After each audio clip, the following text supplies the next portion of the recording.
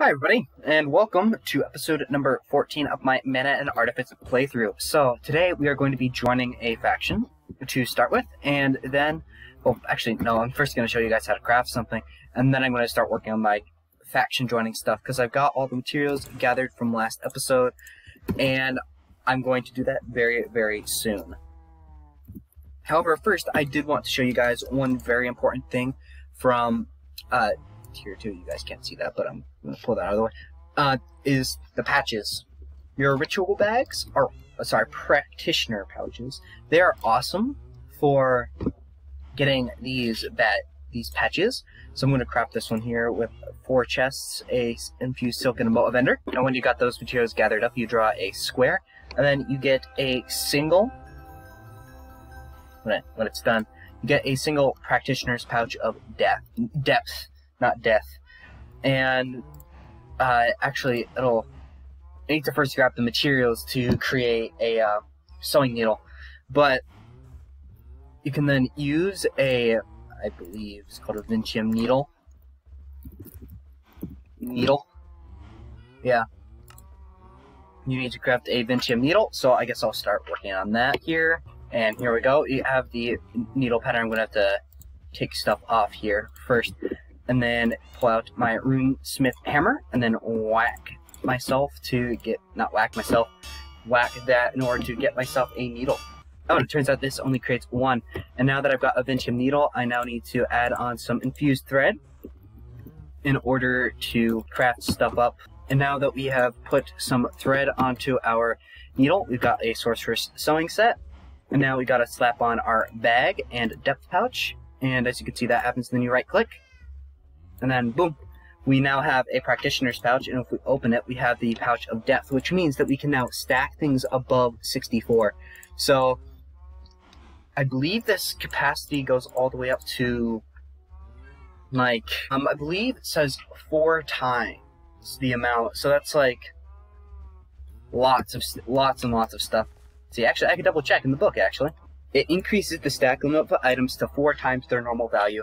And then after we, I believe this may be available in this tier, after we advance a certain amount, we can then add a second depth pouch of the depth pouch level, no, not this. In here, the depth pouch 2, which will make it so then everything could store up to 16 times its normal amount, which is a absolutely ridiculous amount of items. However, we're not going to get to that point yet, because I am pretty sure that is a tier 4 thing.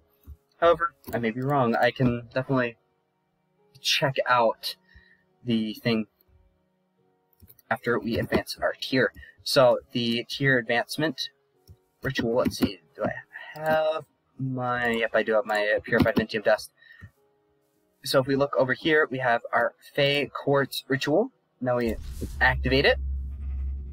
And now we pull out our Timberite Mana Weaver's wand. And then it should take like 20 years, but it will allow us to summon a little fairy. And that fairy will allow us to join the Fey Courts, which, among other things, will give us access to new items and abilities exclusive to that faction. So now that it's done, I'm going to turn up the volume a little bit so then you guys can hear what. Go. Now there's Fairy here, and she wants a mote of air. Now we're being levitated up into the sky. Oh. The lightsaber effect. Oh. She's vanished. Wait, we kept the mote of air. Okay. Well, it says that we feel the warmth of summer on the side of your face and the chill of winter on the other. We have allied ourselves with Fey Court, so we have now advanced to tier number 3. So among other things, I should start gaining some experience. Yeah, in that corner up there. Again. And if we were to check out the Oculus, we now have a bunch of new tasks. Yep. A tier 3 cantrip, a tier 3 ritual, a construct with those types of parts, a spell of super high complexity, Eldritch orb, an artifact. Our faction's starting artifact is not that great. Enchant item using the runic anvil. That is something I'm definitely going to do at some point. Find a stronghold. Open a mana weave cache. Oh. I know where that is at. One of those that I can't open is actually, I think, perform a sanctum invocation ritual and complete the structure. Go super far away from world spawn. Magic level 45. Go to the nether. It marked nether fortress, but not going to the nether. Okay. Remove an enchantment using the disenchanter. That's new. Inscribe a rote spell to a glyph, staff, vellum, or construct caster arm. Huh! And summon the wither. I'm curious, what's this disenchanter? The disenchanter is a powerful workbench that lets us spend some experience in Eldarin power to remove an enchantment and put it onto a rune where it can be put in onto another item. Oh, that is really good. Wait a minute. It just occurred to me. We can open that mana weaving cache. Okay. This is actually, like, really good. Let's see, where is that mana weaving cache? Yes, the world spawn mana weaving cache. We can open it now because we have access to the middle symbol. No, it's like the hardest one to draw. Okay, I hate it. Yes! Okay, now we do that. And it's open. We get access to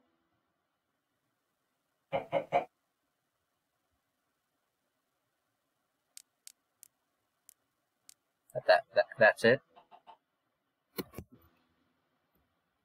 That's it? It's like the lamest, like, loot chest that you've made me wait all game to open. Like, what tier am I at this point? Like, tier 3? And I got, like, 3 Vintium. That was, a bit anticlimactic. Never mind, this was better when I didn't know what was in it. It's just... that's kind of disappointing. However, I probably could make the disenchanter at some point. Actually, might as well try doing it now. Okay, so we've got this disenchanter thing. So I guess what I'm gonna do to start is I'm going to...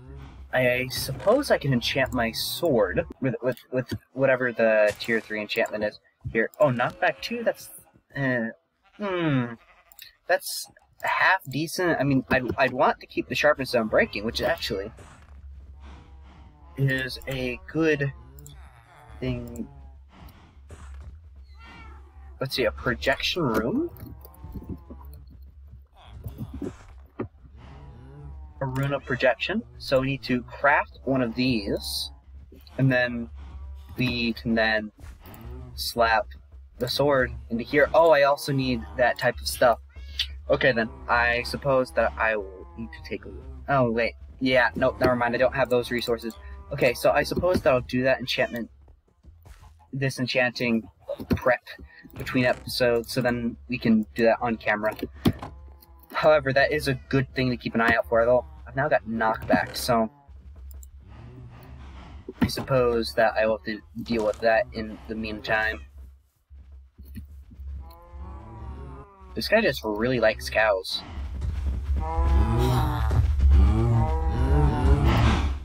So does the golem. Okay.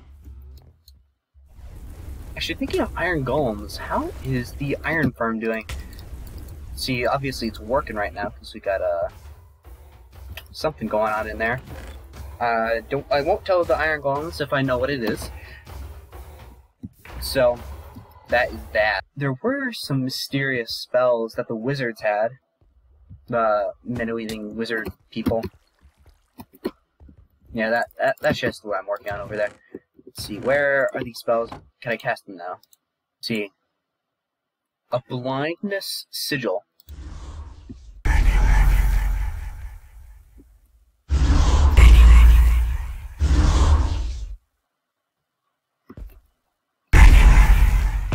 Well, that is not super, like, awesome. Okay, so this is one that we can't cast. So that means it's either tier 4 or tier 5. And this is a sigil gravity well. Yeah, the way that gravity well works is that when you're affected by it, so you guys can see I can jump right now. The gravity well makes it so you can't really jump. Okay, those are not phenomenal spell components. Those are definitely not worth. See, how much do they cost here? Like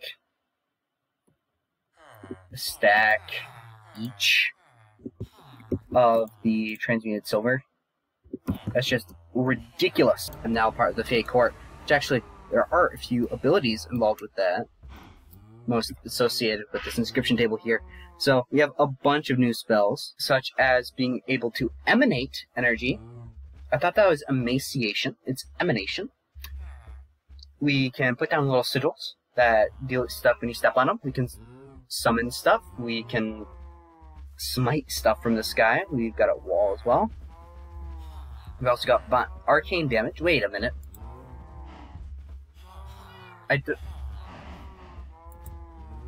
Yeah, our faction cannot craft a spell. I was like, hold up.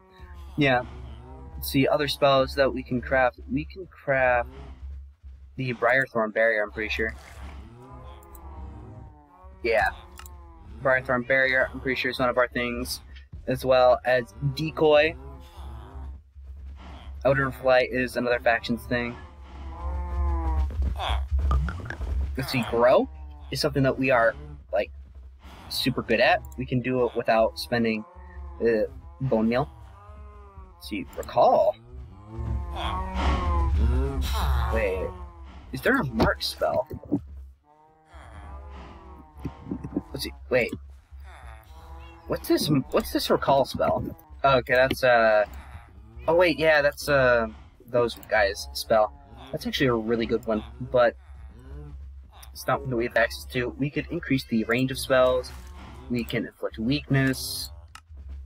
But our thing, actually, it'd be easier to see in here. If we were to go under sorcery in tier 3, we have Confuse, Decoy, and Briarthorn Barrier, and then our magical artifacts. We managed to get all the way down tier 3. Is to be able to make the Bracelet of Trickery, which is a form of... Oh, Water Sentry. Okay. Oh, wait. Sentries. Okay, I'll have to read about that. Sentries. So, these sentries essentially each have a different effect. But what's a Seer Stone? Oh!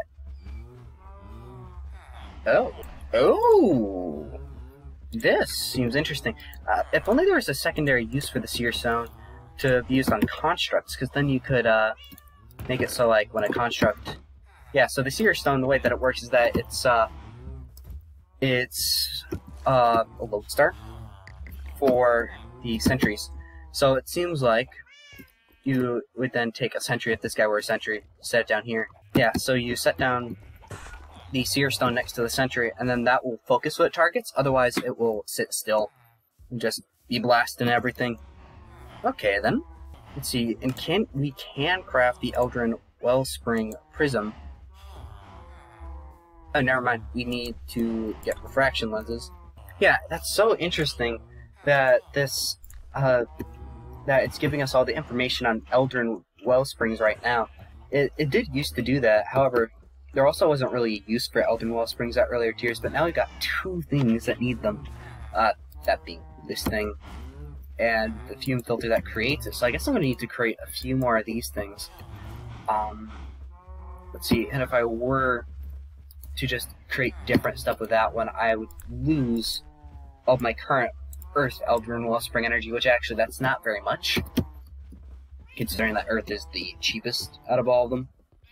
I don't think that'll be much of a problem. Yeah, there are lots of things that we gotta do here. I'm curious about the Disenchanter and this rote spell, scribing. Seems really interesting. But yeah, between episodes, I will gather the materials to craft our artifact faction item, that being the Bracelet of Trickery. The way that it works is that you just sneak you turn invisible, which is super useful in limited circumstances, but it is still useful. So I'll craft it up. Well, not craft it up, gather the resources to craft it up. However, more importantly, the disenchanter.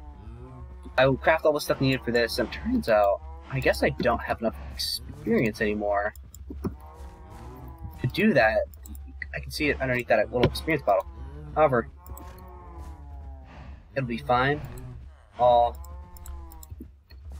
try my best to get that done, as well as gathering materials to start building, because I want to try to build a thing around my blood altar, because I don't like it just sitting here, which I am actually going to continue creating more runes of the orb, because I want to summon the big meteors.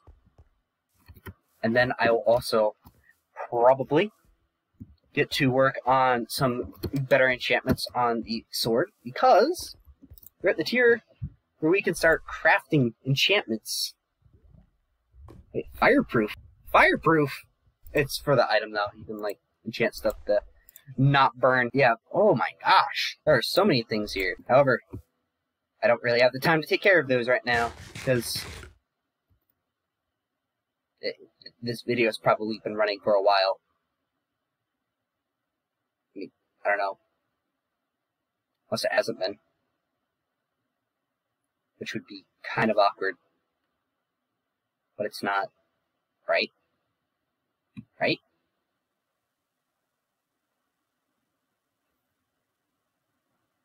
Yeah, psych. See you guys. I hope that you guys enjoyed this video, and that you will have a very good day. I will see you guys around next week with some more content in here, where I'm going to have to do a lot of off-camera grinding. Probably, actually, I do want to show you guys. I did actually find a amethyst shard earlier when mining.